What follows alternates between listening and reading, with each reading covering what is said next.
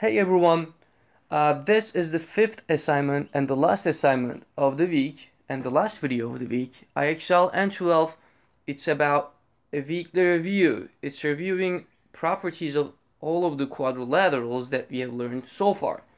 So you might need your notes for this one that you took off of the other videos. Hopefully, I know you didn't, by the way.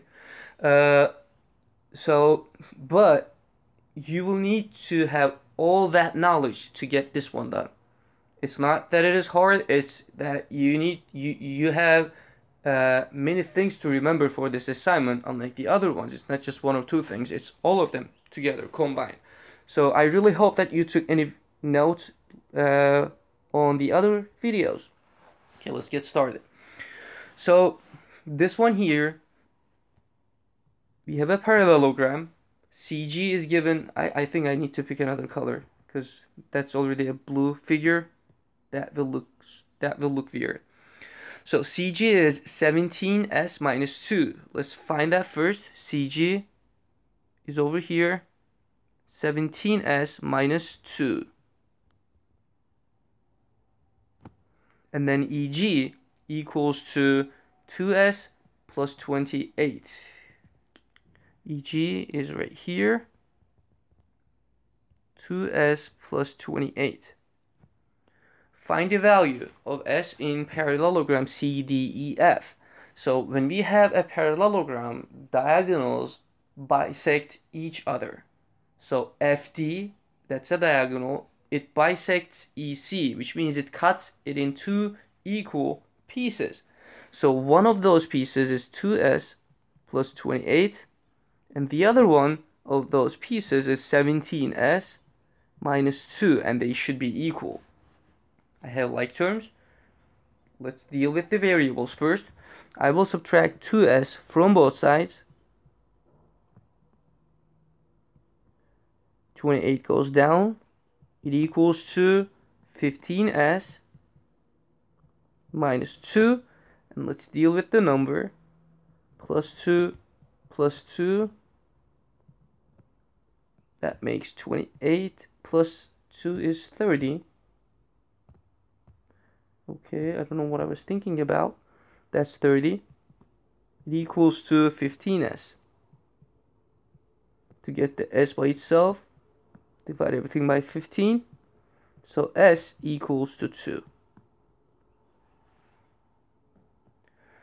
So you can take an educated guess when you see this sort of a figure, but you should definitely put this, just locate these two and see if they're equal. Usually they're going to be equal. So you can tell whether those sides are going to be equal or not, and then go from there, figure out what your variable is. Okay, moving on to another question. I am going to go back because this one, let me see, EF and EH, it's the same question. I don't know why it's another level. Okay, now we have a rectangle. Let's work on this one. Okay, CG and DG are given. CG is right here, and DG.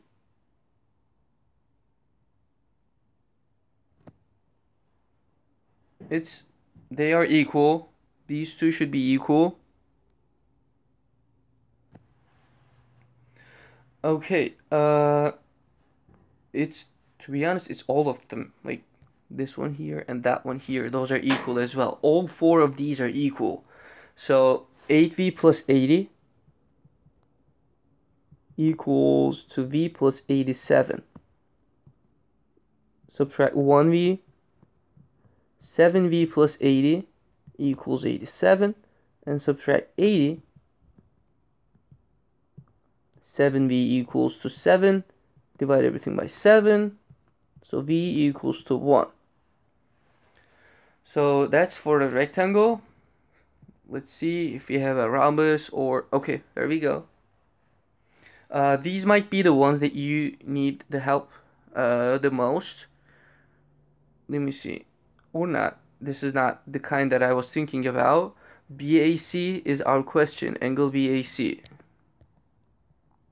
Let's highlight that angle. Start from B, go to A, and then C. The one in the middle is your angle. So, okay, one of the properties of a rhombus is that when you have, when you have a diagonal, it cuts the angles in equal pieces. Like CA is a diagonal. It goes from one side to the opposite, from one corner to the opposite corner. So it cuts angle A in two equal pieces. What does that mean? So if this green angle is x degrees, this one here is x degrees as well. We learned about this in the video that I recorded for the rhombus. So, and here is another property of a rhombus. All of the sides are equal. So I don't need to put that tick marks on all of the sides because I only care about triangle ADC right now. So these two sides are going to be equal because all of the sides are equal when we have a rhombus. So look at that triangle ADC. What kind of triangle is that? Isn't it isosceles because two sides are equal? And eventually that's gonna mean two angles are equal. Like this one being x degrees. Now in that triangle, the interior angles will add up to 180 degrees. One of them is 118. The other two are x degrees. Let's just put them all together. X plus 118 must be equal to 180 degrees. Now, to get the x by itself, or let's just combine the x's together. I have 2x plus 118. Let's just do this first. And now, we subtract 118. 2x would be equal to 62. Divide everything by 2. X equals 31. But make sure that the x is what your question was. I don't want you to just type 31 and end up with the wrong answer because you need to take this, plug it in, and solve it for something else. So our question was angle BAC. Angle BAC was x anyways, so our answer is 31. Yes, that was correct. Okay, let me look for another example in here. You don't need that 92. I don't know what that is going to be. That's easy. Okay. QT and ST parallelogram, they're going to be the same. Set them up equal, solve it. It's just like number 1. Okay, this is a parallelogram. Okay, it's a simple question. I'm not going to do it, but I will show you what to do. It says find the value of W in parallelogram. So we do know this is a parallelogram. That means opposite sides are equal. What does that mean? Like these two are equal. Set them up equal and solve. They just gave you that W plus 30 to see if you know that what sides you should set them up equal. You're not going to set W plus 30 equal to something else. That's gonna be nonsense because we don't see anything right across from that one, so we can set it up equal to. So this one, set them up equal to, solve it for W, put your number in the box. Looking for another example. We have a rhombus, all of the sides are equal, so basically you set these two equal to each other because when you have a rhombus, this is what you have. All sides are the same.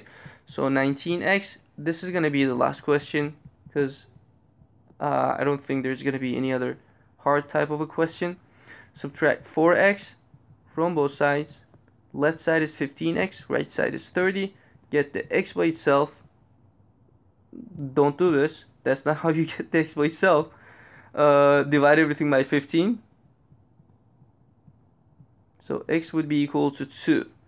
But that's not your question. Your question is WZ. WZ is over here. This is WZ. But how do we find this? It equals to either one of the sides. You can either plug this 2 in for XY or YZ. they're all gonna be the same anyways. Like, let's just plug it in over here.